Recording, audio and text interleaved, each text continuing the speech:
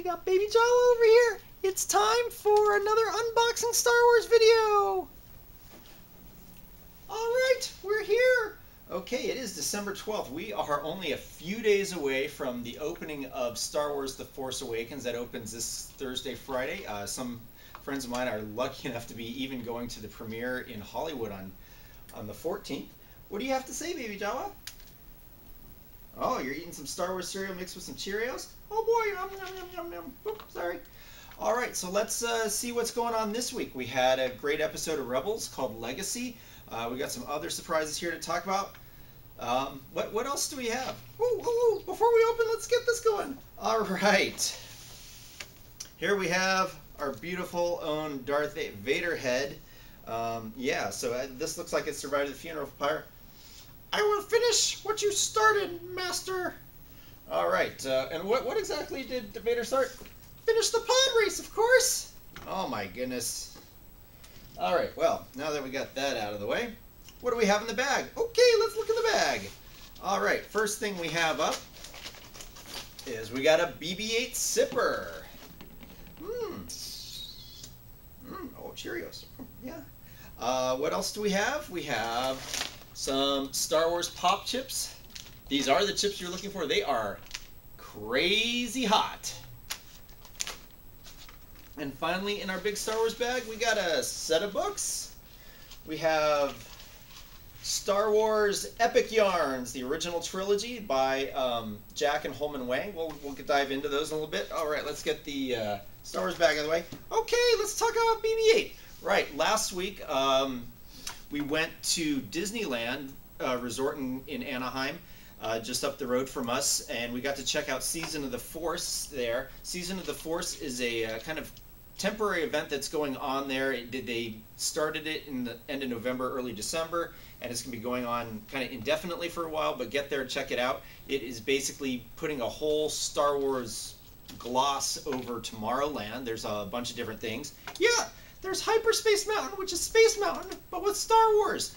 And with Star Wars is just an easy way to describe it. It is pretty much retooled. It's the same physical ride, but you're now going on a mission for Admiral Akbar. He appears in the briefings. He takes you, or he sends you to Jakku, where you are in an X-Wing squadron. And as you're whipping around, you see TIE fighters, you see X-Wings flying back and forth, shooting at each other, blowing up. You see a Star Destroyer. Your mission is to do some recon on the Star Destroyer, but in the end, you end up blowing it up. There's some really cool things going on in that. It is a lot of fun, and of course, there's great Star Wars music, so that just makes the ride even more epic. Also at Season of the Force, we have a new thing in Star Tours. They have the planet Jakku from The Force Awakens. Yep, and even Finn makes an appearance. That's right. So we get a little teaser of what Jakku might be like. It's a fun adventure when that's a destination, and for the duration of Season of the Force, they will make Jakku your first destination each time. They've also made some tweaks to some of the other destinations. In our group that went, we found out that Naboo now has two different endings, the original ending and now a changed ending, so look for that. We've also noticed a change in the Coruscant ending. Then they also have the Star Wars launch bay. That's basically just like a big place full of Star Wars. Yeah, the launch bay, it's in the bottom half of the Innovations or America Sings or Carousel of Progress building. Top half is still the Marvel Superhero HQ, and you can walk down the stairs to the bottom half, or you can just go in the bottom half. The launch bay has a lot of exhibits of props and costumes from all the movies. You can see kind of the evolution of, Imperial ships, Rebel ships, some of the other stuff, some different costumes. They have some of the helmets from Stormtroopers and Rebel pilot helmets, even Sabine's helmet. Hey, you got a marshmallow R2-D2 stuck to you. And they have some character meet and greets and photo ops. You can meet with Chewbacca. Yeah, we love Chewie. Baby girl, did you get to meet Chewbacca? She did, but she was a little leery. Oh, you like Yowie? Yay! Oh, get a hug. A hug. Oh. Yeah, hugs are great. Yeah. We didn't get a chance to meet Darth Vader. I think that we want to stay on the good side here. What else do they have there? They have a chance to play some of the Disney Infinity Star Wars things. They have an exclusive little playground there to test out for that. They have a cool shop where you can make like customized cell phone covers and stuff, and some high-end Star Wars loot. And then they also made some changes to the Jedi training show. Those were just put in recently. They weren't there when we went. They now have some Rebels stuff in there, including the Seventh Sister Inquisitor. Okay, yeah, what about Path of the Force? Oh yeah, Path of the Force. You know what? Why don't we talk to some friends of ours and see what they had to say about Path of the Force. All right, we got special guests here, Dart of Truth and Swankmotron, Brian Young and D'Artagnan. How was Path of the Jedi? I had no idea what to expect and was really surprised to see sequences from all 6 movies. All 7 movies. All 7 movies. That's going to take a while to get used to. I think, spliced together in a way that made me a little emotional. Made me a lot of emotional. The cuts that they had between young and old Obi-Wan paired up with Alec Guinness's lines were just a little emotionally heartbreaking to see the I was once a Jedi Knight flashback to Utapau Obi-Wan. Just, it hurt. And then I think seeing when they cut to Jakku and some of the new Force Awakens trailers, for me it was, holy crap, this is the big screen. This is 12 days from now, we're seeing this for real. And that's when I started to tear up a lot. Yeah. And how do you feel like the music flowed in with that? The music was really good. It put together the themes of the different movies together, like, and matched them in ways I wouldn't have necessarily expected. I'm just like, my only concern would be they need to have like a spoiler warning on here for anybody who's not seen the movies. Like, if I were at Disneyland with someone who'd never seen Star Wars and took them to this thinking it would be a good introduction, it pretty much spoils the entire classic trilogy. It pretty much spoils everything. Yeah. Baby Jawa saw it was her first movie. She now knows the entire Star Wars saga. Watch any of them now. You can just start on Force Awakens and go from there. Yeah. No, other than that, it was... Yeah, and it was more than just a movie. What other effects did they have going on? They did this in the Captain EO Theater, which has a floor that rumbles and light effects and wind as and well. wind, yeah. So it combined all of that together. So it was a much more immersive experience than normal. Like the hyperspace tunnel from the Force Awakens trailer shots, you're actually like, there's blue light swirling around you from 360 degrees. It's pretty amazing. And the lightsaber clashes, they add a lot of depth to them. They have speakers in front of your chair so that it's just right there. And then sound, lights flashing when there's lightning and blaster shots. Yeah. Blah blah. Anything else you want to say? It was good. It's definitely worth stopping in and seeing Yep, and get a chance. And then they cut it together so it's not just linearly told through the saga. It just kind of starts with Luke's arc, but then flashes back a lot to what was going on with Anakin and Obi-Wan. It's more a path of the Force and the Jedi than anything, from what my opinion. But obviously, it focuses a bit more when we get to the Return of the Jedi era, and then moving into the Force Awakens. So sets you up for the Force Awakens. Yeah, I can't wait. All right. Soon enough. Thanks, guys. Yep, so that was Brian Young and D'Artagnan Richards checking in with us on Path of the Force. Whoa, BB-8's taken away, and of course they have lots of cool Star Wars packaging stuff for food. You can get the BB-8 Sipper, which is pretty awesome. They also have TIE Fighter popcorn dishes, some Wookiee steins, things like that. All right, let's talk about the Star Wars Epic Yarns. Okay, this series of books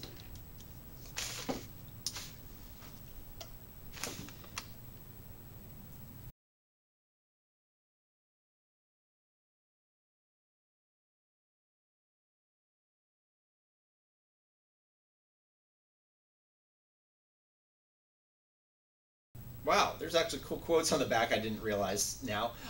These are by Jack and Holman Wang, and they are handcrafted felt scenes. There's 12 in each book and 12 words. And think about, how would you sum up each Star Wars movie in just 12 words? So it's pretty cool. Our first word, we'll get into it here, is princess. And then it goes on, trouble, and then boy, and then a couple other things. And these pictures in here are so great with the felt work that Jack and Holman did. Holman was at Comic-Con this past summer. He kind of gave a little presentation on how they made each of the dioramas. Everything in the picture you see is real except for the lightsaber blades. So when you see effects like in The Empire Strikes Back, when they go to Dagobah and you see fog effects, that's actually on the set that they were filming in. They showed us a little presentation of how they put that together and how much work goes into making one of those felt figures.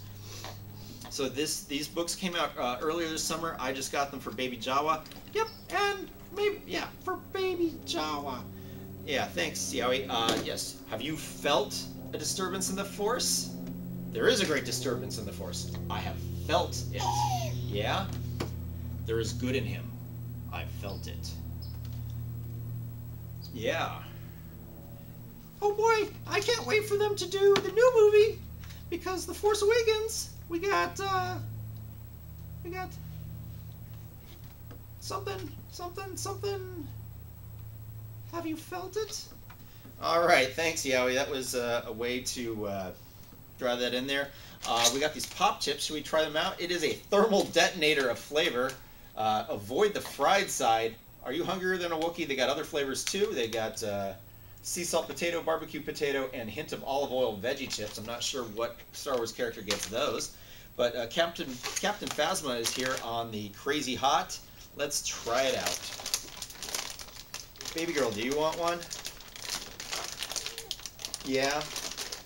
All right. Oh my goodness. So have you guys been watching all those different TV spots for The Force Awakens? Getting even more hints. All right. They, I guess, just had released some sort of Chinese trailer or something that had even more footage.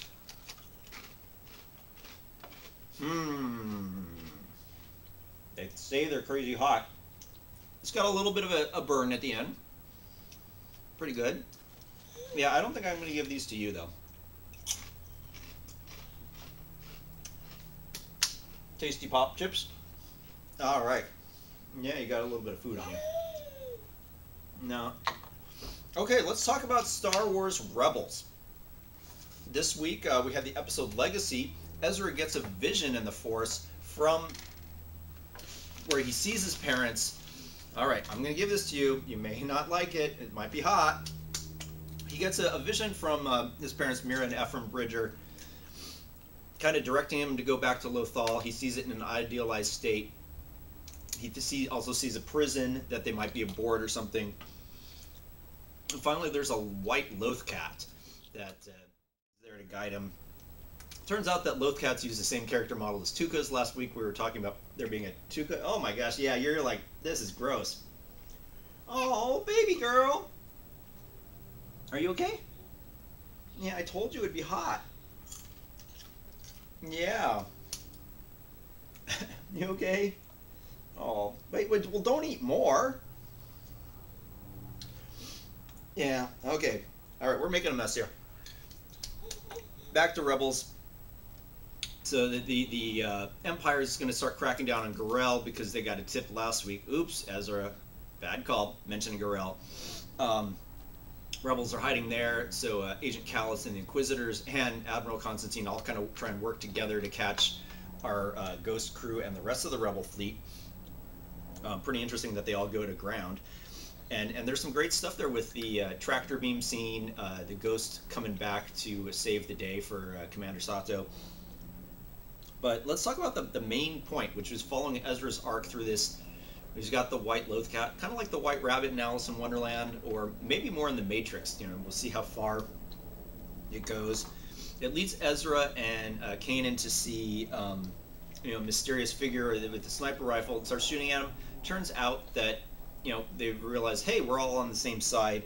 It is Ryder Azadi, a former governor of Lothal, who was in prison with Ezra's parents. Ryder is voiced by Clancy Brown, who did the voice of Savage Opress. Yeah, you're gonna now rub that stuff all over me. That's awesome. Okay, yeah.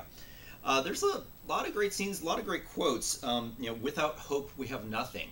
And that's a good reminder that if you don't have hope, we have nothing. Yeah, that's pretty much it. Says it all. No, that what the power of hope is, and even in the most dire situation, being in an unknown prison in the Empire, they managed to still hear Ezra's voice as he was calling out for a call to freedom. Hi, baby girl. And then, if we don't stand up, who will? That is an important message, I think, for everyone to take to heart. There's a lot of stuff going on, in the Empire at this time, and it takes brave people of courage to stand up.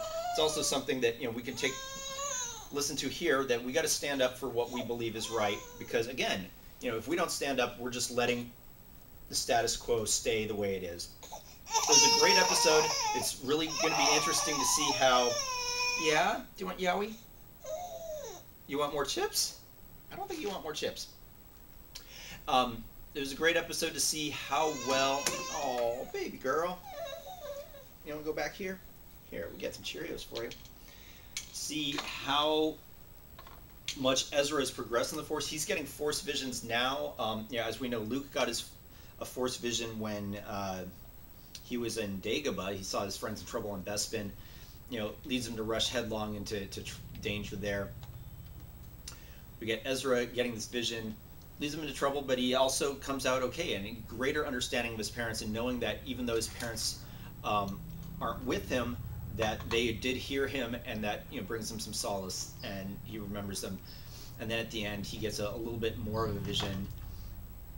But yeah, and then we got that white Lothcat. Did you like that? No, you don't watch Rebels because we don't let you stay up that late. All right, so Legacy was also called something about Prisoner X-10 that turns out to be right. Or there's a lot of imagery in there that just reminded me of the Lion King and Pride Rock on Lothal, and the sculpted rocks that they rest on. That everything the light touches is yours. Hello, hello, hello. We did have a couple questions from our audience, so we're going to answer those now. Okay, the first one is for Baby Jawa. It is from Eliz. Eliz says, Baby Jawa, what is your preferred viewing order of the Star Wars movies? You got anything to say? Well, it turns out that Baby Jawa has only seen The Path of the Jedi at Disneyland. That's the only movie she's ever seen. She seemed to enjoy it. It was only 10 minutes long, good for her attention span, and we learned that she is not epileptic. Okay, I guess that's her favorite order. Let's move on to question number 2. Question number 2 is from Paula. Peas, where do you stand on those, for or against? Do you like peas? Yes. Baby Jawa does love her peas. That peas and green beans are some of her favorite veggies. Okay. All right, well, that wraps up all the questions we had in the mailbox, so send us more questions. So that's pretty much it for the week. We are going to see The Force Awakens on Thursday night with a bunch of friends, have some cool prize drawings and such, and, well, I'll see it on Friday again with some friends. Anything else you want to add, baby girl? You want more chips? I don't think those chips are good for you. I think you thought them too hot. Okay, everybody, we're going to say goodbye. And with that, goodbye. All right, may the Force be with you.